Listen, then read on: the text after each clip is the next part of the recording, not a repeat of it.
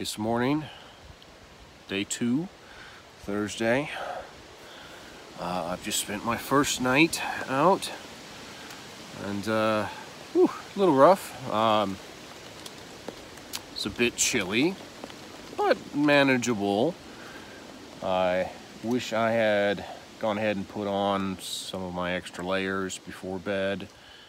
I think I'm going to stay in this camp for today. I can go out for a walk, kind of scout ahead without the pack. I think my next campsite that I want to go to is just about a mile away. But I can take my bow out for a walk and go, I doubt I'll see anything to hunt, but can go for a nice lightweight walk. Make sure the camp is there and kind of let things dry out today. The weather is it's cold, we're still misty, still in the cloud, but it's supposed to clear up later today. And if that's the case, it would be much nicer to pack this up when it's dry. As for now, I'm gonna try and get a fire going and make some breakfast.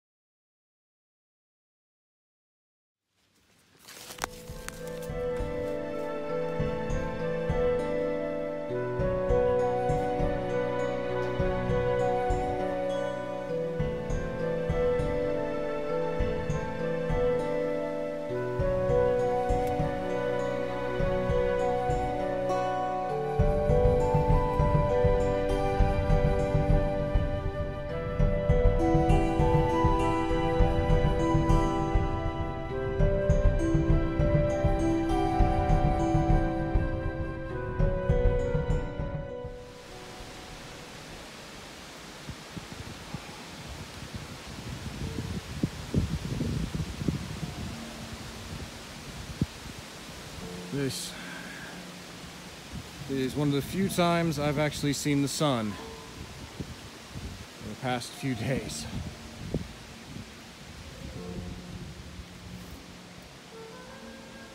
Oh, lovely.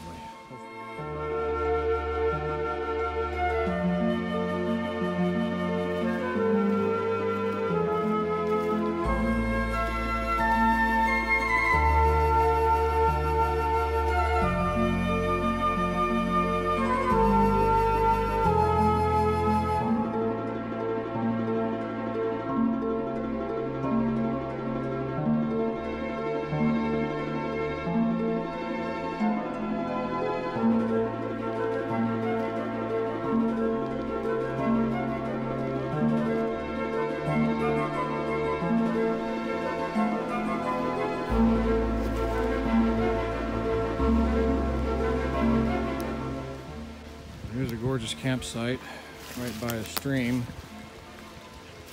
that I wish I had my pack on and could just stay here.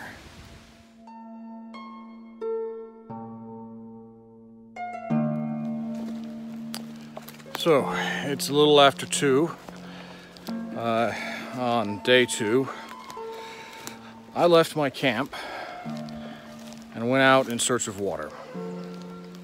Now I finally found water. It's been an hour and a half, maybe 2 hours hike to get here. I found a campsite here. This was originally, where I intended to camp on the first night, but the trail kind of kicked my ass. I'm gonna stay in my original camp for another day. This was mostly downhill. I am not looking forward to turning around and going back. I don't know, just plans are adapting, changing. But realizing my own limitations and how I have overestimated or underestimated many, many things. I've definitely overestimated my ability I think I underestimated the weight of my pack. It's a learning experience because I haven't done this in a very long time. And I've never done it, you know, like this in this Ranger gear. Another lovely campsite here. This whole little valley is just dotted with beautiful sun-dappled campsites, each with a fire ring and plenty of nice flat spaces to pitch a tent. Wish I'd been able to make it here. Right now I'm just hoping that I can go find the falls.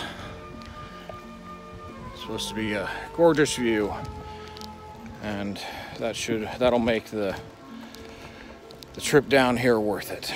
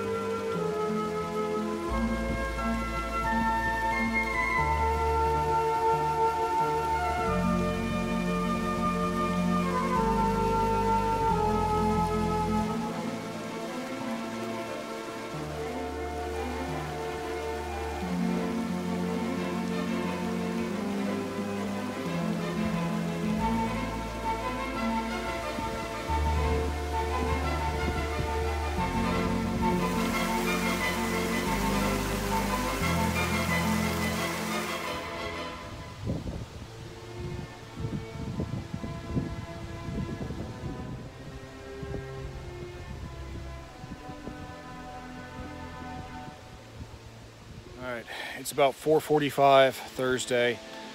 I am making my way back from the falls, and it's going to be a big uphill climb. To be honest, I'm kind of afraid I won't make it before the sun sets. I won't get back to my camp.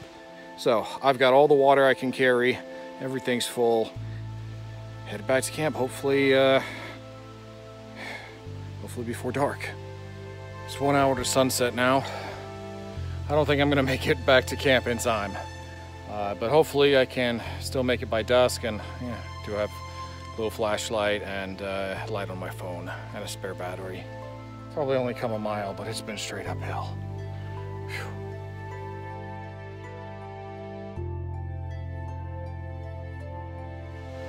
All right, that's it. Sun's gone down over the mountains there. I'm officially at dusk, and I'm not home yet.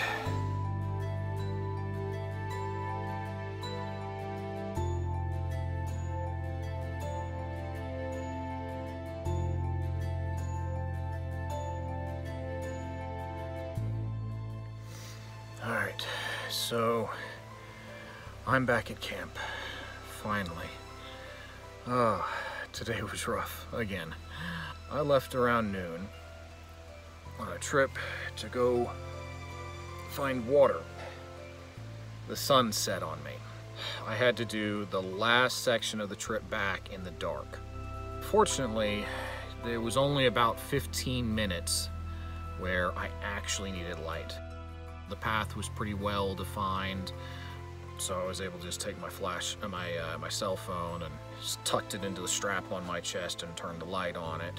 Man, if I hadn't had some other light source, that would have been rough. And obviously using your cell phone as a light is can be dangerous, because I could either use this light to hopefully get me back to camp, or I could end up wasting the battery on something I need that could actually call for help.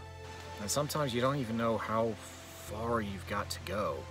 One little trick that gave me some hope is on the way out, I took a picture of a very unique tree. I'd also taken a little video, picture, whatever, right when I left my camp. I went back in my photos and checked the time on those.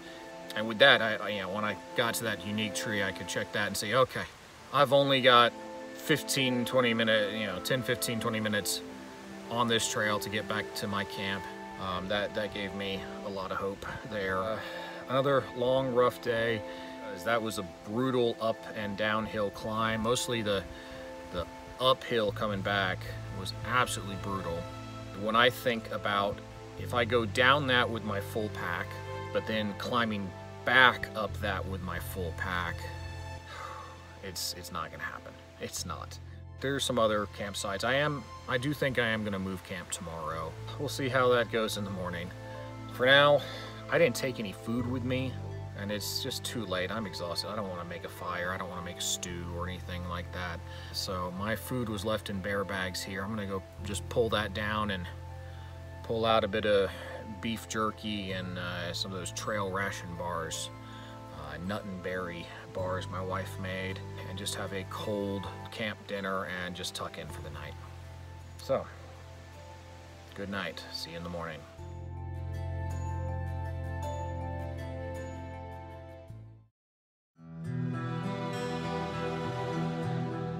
All right, it's Friday, about 8 a.m.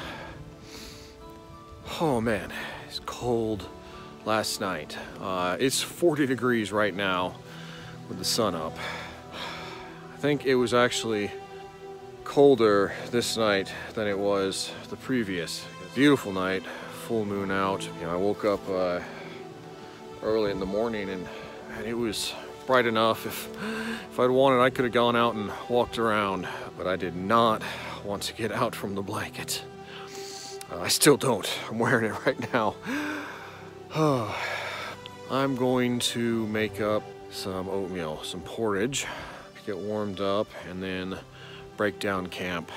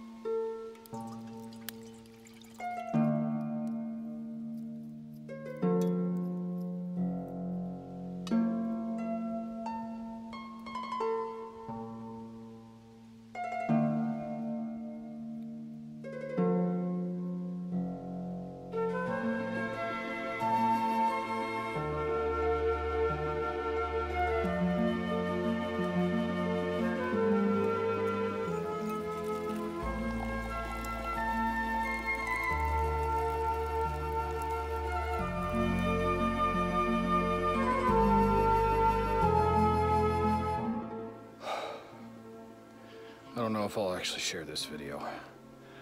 I've got my pack on. Damn, it is heavy. I'm headed back downhill, just downhill, back the way I came. It's about 1.5 miles. It's about 1.5 miles back to the car. And I am seriously considering going back to the car. It's almost 2 o'clock, and I'm just now on the trail after breaking camp. I don't know if I want to do it again tonight. I spent one cold, wet night, and then one even colder, dry night. And I have seriously underestimated this pack weight and overestimated my ability. Going big the first time probably wasn't the best. I think I can do this and plan to do 2 nights more often.